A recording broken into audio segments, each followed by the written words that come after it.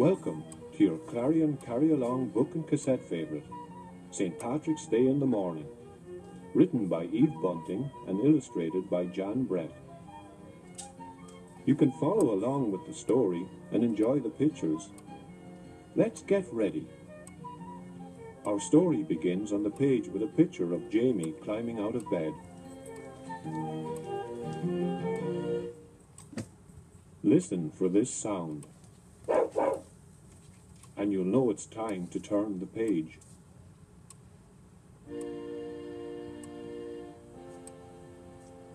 Jamie wakened early and remembered that it was St. Patrick's Day. He climbed carefully over his big brother Kevin and his bigger brother Sean. The stairs were cold on his bare feet. The kitchen was cold too. The fireplace full of dead ashes, like chalk. Nell the sheepdog lay in the rocker. "Here, Nell." Jamie tried to snap his fingers the way Sean did. Nell uncurled herself from the cushions. Jamie sat in the warm spot where she'd slept. St. Patrick's Day in the morning. The green sashes were laid out on the table. The big one was his dad's. The next biggest was Sean's. The next biggest was Kevin's. Their fringes were crusted with gold. There was no sash for Jamie.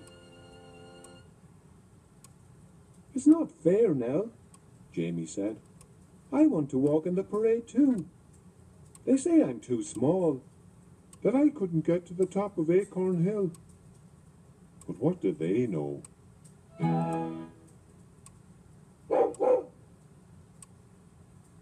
Jamie slid off the chair. His mother's raincoat hung behind the door. He put it on. He put on his dad's black hat and Sean's sash. He took Kevin's flute from the dresser. "Come on, Nell," Jamie said. Outside, the mountains were as green as cat's eyes. Clouds hung in tatters around their tops. "Head up, chest out," Jamie said. "Follow me."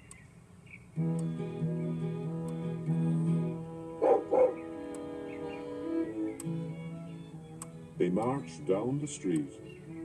None of the chimneys was smoking yet.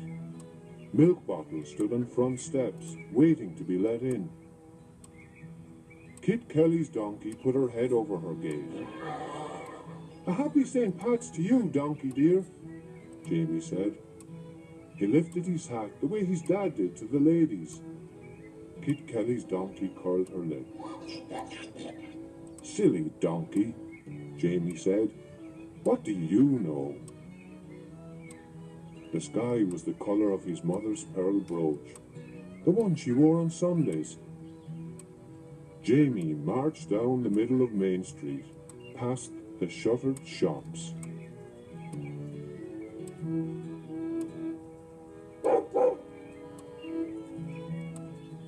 Barney the baker was a white blur behind his window.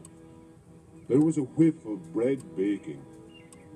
Nell turned her head toward the smell and drooled. "Come on, Nell," Jamie said. Hubble the henman trundled his wheelbarrow along the footpath. His eggs were piled in it, all brown and white. "Good morning to you," Jamie said. "I see your hens are laying well." "That's the sweet corn and the sweet talk I feed them," Hubble said. "Pick yourself an egg, Jamie." Jamie took a brown one off the top. It was still warm from the hen. "Happy St. Pat's," Jamie said and lifted his hat. He put the egg safe in his pocket.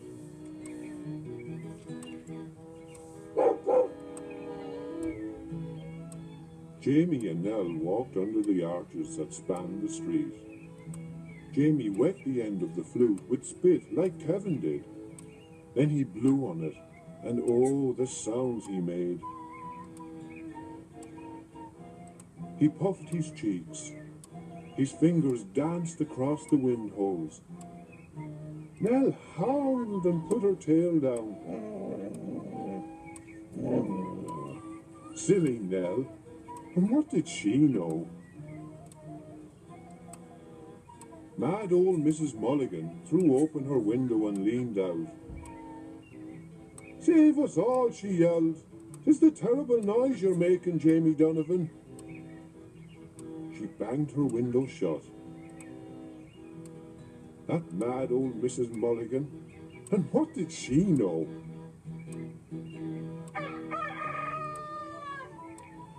Mrs. Mulligan's big red rooster cock-a-doodle from the roof. His wattle rattled, and Nell howled again. It was as good as a chorus to go with the music. Jamie was sorry there was no one to hear but mad old Mrs. Mulligan.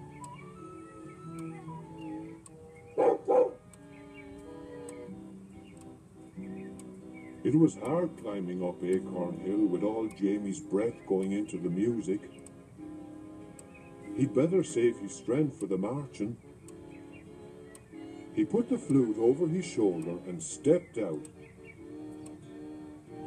Mrs. Sims of the halfway up sweet shop leaned on her half door. "You're the early ones," she said. "Come on in, Jamie. You likely could use some refreshments." Jamie's head came to the level of Mrs. Sims' counter. Bottles of ginger ale stood on it. When he looked through them, everything was orange. Mrs. Sims gave him a bottle all for himself. She gave him a bun with a cherry on the top too. Nell let her tongue hang out and begged nicely. Mrs. Sims threw her 2 jelly beans. Jamie ate his bun.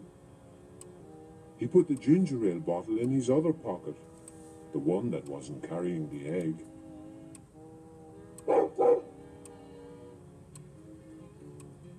"Here's a wee flag for you too," Mrs. Sims said. "You can wave it later on, at the parade." Jamie sniffed. Mrs. Sims was nice, but what did she know? Wasn't this the parade, this very minute, and him in it? He took the flag anyway. "We'll have to be getting on, Mrs. Sims," he said. "We've a brave bit still to go." "Aye," Mrs. Sims said. "You'll be saving a good place for yourselves, for the watching." Jamie nodded. "Come on, Nell."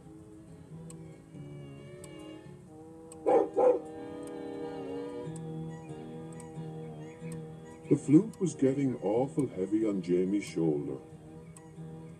He held the flag out in front of him.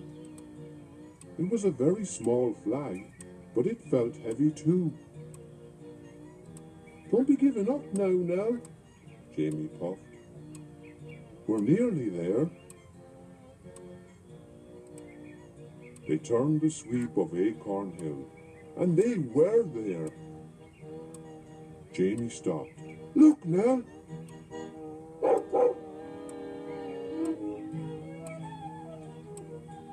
In front of them was the field where the bands would be and the stage for the Irish dancing. There was a green ribbon around the platform to keep the people off. Jamie crept under it. He sat right in the middle of the stage, and Nell lay beside him. The sun was coming up.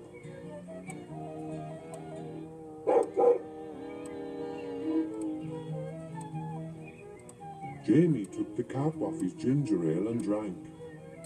He poured some in his hand for Nell. And all of them were saying I was too small, he said. What did they know? The sun jumped up like a firecracker from behind the mountain. "A happy St. Pat's to you, son," Jamie shouted. The words made a great shimmer of sound in the emptiness.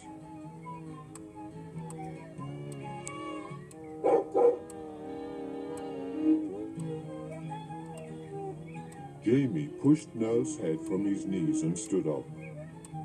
The last drop of ginger ale was gone from the bottle.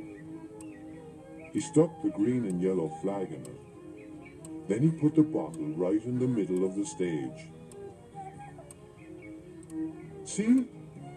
he told Nell. "That means we were here first. We did it, no matter what they said. Now we can go on home." It was easy going down Acorn Hill. There was nothing to it at all. The town was waking up. Some of the chimneys were smoking. The milk bottles had been let in, but Jamie's own house was still asleep.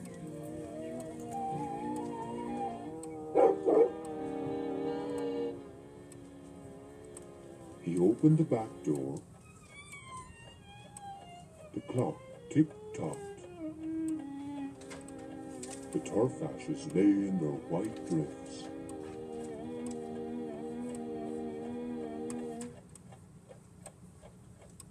Jamie took off his mother's coat.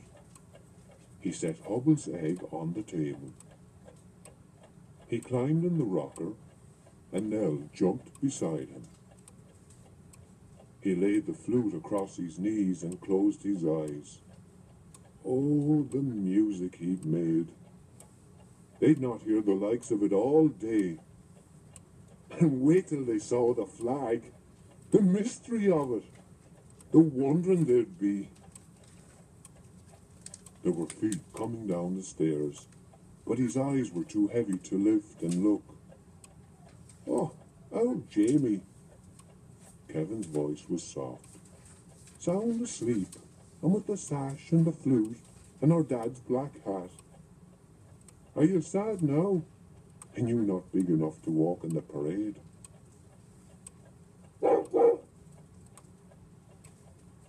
Jamie kept his eyes closed and smiled. Silly Kevin. And what did he know?